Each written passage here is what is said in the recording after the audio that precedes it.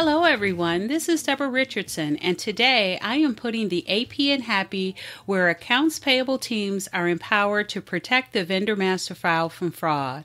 This podcast will give a voice to accounts payable team members by talking about the growing reality of cyber attacks in their world and which vendor setup and vendor management techniques they can apply to protect the vendor master file from fraud. Need training? Visit the Vendor Process Training Center to enroll in your choice of weekly live and on-demand training sessions. Plus, get access to vendor setup form templates and reference tools that will help you and your team avoid fraud, fines, and bad vendor data. So sign up for a free account to get access to free training sessions, vendor process FAQs, and a resource library with information you need to manage your vendor master file. Visit training.debrarrichardson.com today. The link will be in the show notes. Remember the days when it was easier to spot an email from a fraudster because it had poor grammar? Well, fraudsters have access to generative or artificial intelligence, just like we do.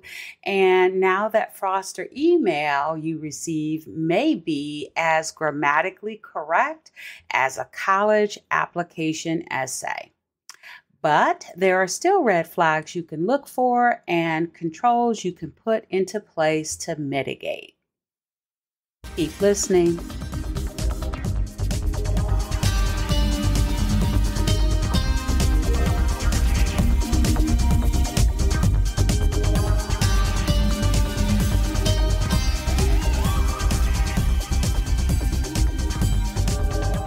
Welcome to episode 294. Now that GenAI solved poor grammar, 4 other signs your bank change email is fraudulent. So first of all, just to give an explanation for generative AI, that is really an example is ChatGPT for us anyway, on the good side, because it can create new text, new images based on our input. And so that is generative AI. Now, for the fraudsters, they actually have malicious versions of ChatGPT. One is called Fraud GPT and one is called Worm GPT. So if they ask it to do something like create a business email compromise email that is convincing, it will actually do it. And so that is what they're doing, so that when you receive an email, that poor grammar is just solved. And that's really great too, because it really helps those that are not, or whose first language is not English. And so now what else do we do? Well, there are other signs or red flags that you can look at, and I'm going to talk about 4 now. And with each of the 4, I'm going to give you a best practice or a control that you can use to try and mitigate it. So let's go ahead and get started. So the first one is urgency is still a sign. And so I know that that has been the advice for the longest, actually right up there with poor grammar. And I still see poor grammar as one of the signs that an email is fraudulent. But today, if you see poor grammar, especially a lot of it is very intentional by the fraudsters, because they want to weed out those users that are not going to fall for the next level of the scam that's going to come. So that's kind of out, but urgency is still there. And the purpose, of course, is to get us to act quickly without thinking about it or checking up on it. And this one can be tricky for AP, though, I always say, because that sense of urgency really already exists just in the normal processing. Invoices turn in late, just before, just after the due date. there's no vendor record. And so now it has to hurry up and be set up because it depends on, them being able to ship us something that we absolutely need. So we really have no choice. And those urgent requests can come from internal team members because sometimes they think everything is urgent. And so fraudsters know this and they really take advantage of it. Now, one thing that you can use to combat it or to mitigate it is to make that confirmation call. And I know that a lot of times I'm a little against that confirmation call. I'm not really against the confirmation call. I just think it needs to have a better surrounding. It itself needs to have a better process, and you need to surround it with other controls. And I'm going to put a link in the show notes for a training. It is a paid training, but you can enroll in it where I have. And you can learn 5 to 6 different steps or controls that you can surround that confirmation call with to make sure you still don't have a fraudulent payment.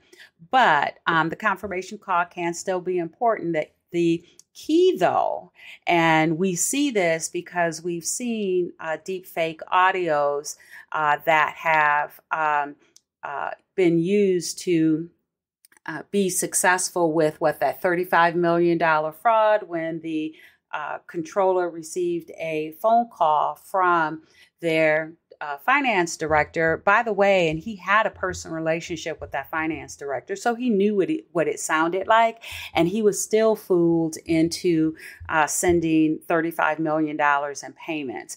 But the key is that person, that controller, was called, and one of the ways you can mitigate fraud when you with that confirmation call is you need to initiate it. So initiate it versus having that call come into you. And if you do have a call come into you, that is, right, a sign in itself, or maybe a red flag that it is fraud. And if you do have that, I would say that you need to do one of two things. If you receive a call, you don't initiate it. You either need to authenticate them first by asking 2 to 3 identifying questions, just like your bank does. And I'll actually put a link to some free training I have within the Authentication Validation Management Workshop. The first section is authentication. And so you do get the training on that. Plus you get a reference template, authentication reference template that you can customize. And actually now you've gotten 2 things that you can use to mitigate that urgency, that confirmation call when you initiate it. But if you want to have that confirmation on a call that you did not initiate, just make sure you authenticate. And again, I'll put a link in the show notes with that training where it's the first section on authentication is free. All right, so that's one, urgency is still a sign. 2 is change of banking details is just before a big payment. Now, what fraudsters do nowadays is they're actually in your vendor's email because they have been very successful at either sending phishing emails that resulted in getting the vendor's actual login information. Or they just purchase the login details or login information from the dark web because everybody's account information has been breached at this point. And so they're in your vendor's email and they're actually monitoring it so that when they see a big payment is about to be made, that's when they strike and they send a request to change banking, or it actually could be any remittance details like the remit address if it's a check payment method. But in any event, they'll monitor the emails and then they will send an bank change request email from within the vendor's inbox. And so it looks legitimate, but a red flag is that it is just before, coincidentally, a large payment is due. Now, one of the ways you can mitigate it is what I just talked about under urgency is that confirmation call. And remember, you either initiate it or you authenticate if they initiate a payment or initiate the call to you. But you can also, if you have the budget or if you already have a resource to validate bank account ownership, just be careful with that because some fraudsters will create or open a new bank account using the vendor's own information, because remember, they're in the vendor's email. And so they may create or set up a bank account, a new bank account, using the vendor's legal name, using the vendor's address, using the vendor's tax ID. And so if you do have a solution, make sure that they can check account activity. And so that can be where the history of that account is short, and that's a red flag, or that account has maybe they're using a mule account where, it's someone that's receiving a Social Security payment forever, and that Social Security payment is like $2,500 a month, and then all of a sudden, right, they've gotten a $2.5 million payment because maybe they're also reaching out to the vendor's other clients in addition to you as well, right? And so now that's a red flag. Or maybe that other client paid them first and reported them, and so now they've been flagged that account has been flagged as a fraudulent account. And so there are services out there that can either give it a score based on those red flags or identify that that activity has been found on that account. So that is one way to mitigate for the change of banking details when it's just before a big payment. And again, you can do the confirmation call process as I described under urgency is still a sign. All right, so the third one is inconsistent contact information. And I know I just talked about you may receive an email from within the vendor's actual email account because the fraudsters are in that email account for the vendor, but not always. Sometimes it is sent from an email address that is just slightly different from an email domain on file. Sometimes you can notice that by looking closely at the email domain, but sometimes you can't always find that. It's not just an extra letter. Sometimes they will use a uppercase or an uppercase I in place of a lowercase l, and how would you ever see that? And fraudsters do this often, and I'll give you a great example. So instead of being in the vendor's actual email, they are not there because they will monitor like the web, and they will look for things such as celebrities performing at your company event. So while they are not in the vendor's email, instead they create a new domain with a slightly different email address or email tricks to make you think that it is actually coming from the vendors or celebrities email address, and it's really not. And so you want to make sure that you're looking for that inconsistent contact information. And even if you can't see it, there is one resource that you can use where you can copy that email domain, and don't type it, but copy it and then paste it into this site called whois.com/whois. And I will put a link to it in the show notes, but make sure that you have that whois on the end of that, because otherwise they'll want you to, you'll get all these instructions on how to create a domain. That's not what you want. You just want to look up what the email to get the information on the email domain that is on file. And so copy and paste it in the search bar and then click search. And what you will see is the registration information for that domain. Now, no, you are not going to know when all of your vendors registered their domains. But what you will know is if it was recently registered, because a lot of times, especially in these scenarios where the fraudsters are creating a campaign just because they saw, for example, right, that celebrity is going to be performing at your company event. They know that payment is going to be big, so they create that fake email domain and then send you a request for the bank change. So if you see that the registration date is recent, within the last few days or weeks, that could be a red flag or sign that it is a fraudulent bank change request.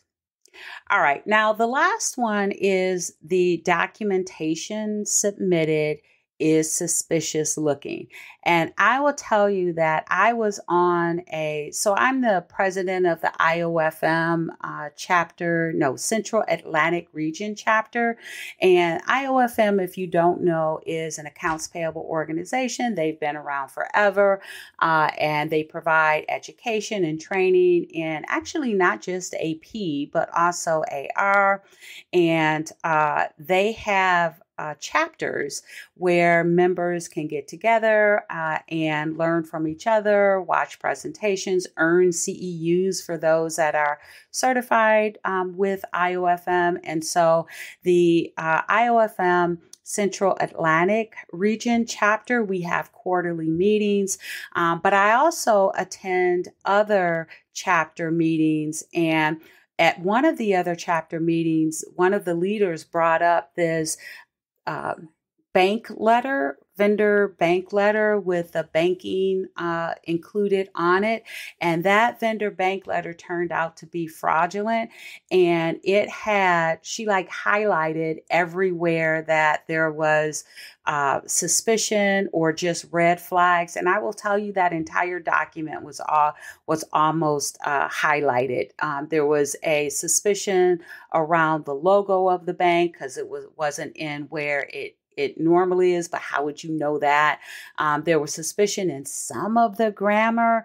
And so that thing was just lit up. And what I think should be done to mitigate it is to have your own vendor banking form for them to fill out. Don't just accept the vendor banking on letterhead from the vendor or from the bank, or for that matter, a voided check. You also need to have a vendor banking form that you create that has authenticating data on the form. And you can do that in the form of requiring not just the new banking, but also require the existing banking, because they should have that. And once you get that form back with the existing banking, you can check it against the existing bank account information you have on file. Now, you can ask for that. I would also say you should ask for the tax ID, the remittance address, contact information, the remittance email address. Right, just collect information that you may need, or that you can also use to authenticate with data on the vendor master file. Another thing I recommend you put on it is the internal employee that the vendor has a relationship with.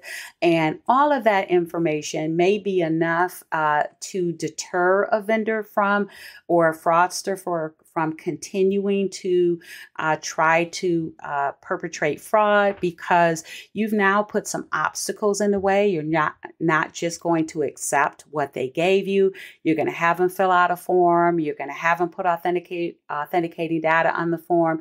And you're even going to ask them to put the internal employee they have a relationship with, which, by the way, they may or may not have. And if they have that, then if they do submit an internal employee, they, don't know whether or not they run the risk that you're actually going to follow up with that employee, which, by the way, you absolutely should do if there's any suspicion. And so what this really does is it deters the fraudster from continuing with the request. And so they may just drop it and go on to the next potential victim that's not asking for all of those things. All right, so I think that's a great way to mitigate fraud when the documentation submitted is suspicious looking. All right, so that's what I have for today. And I'll just do a quick recap of the 4 other signs that your bank change email is fraudulent. 1, it has or includes urgency. 2, the change of banking details is just before a big payment. 3, inconsistent contact information. And 4, the documentation submitted is just suspicious looking. All right. So thanks, everyone. I hope you enjoyed the 294th episode of the Putting the AP in Happy podcast, where accounts payable teams are empowered to protect the vendor master file from fraud. Don't forget to check the show notes for the links mentioned in the podcast. And if you enjoyed this episode, consider subscribing and writing a review of my podcast on the platform that you use to listen. Stay happy.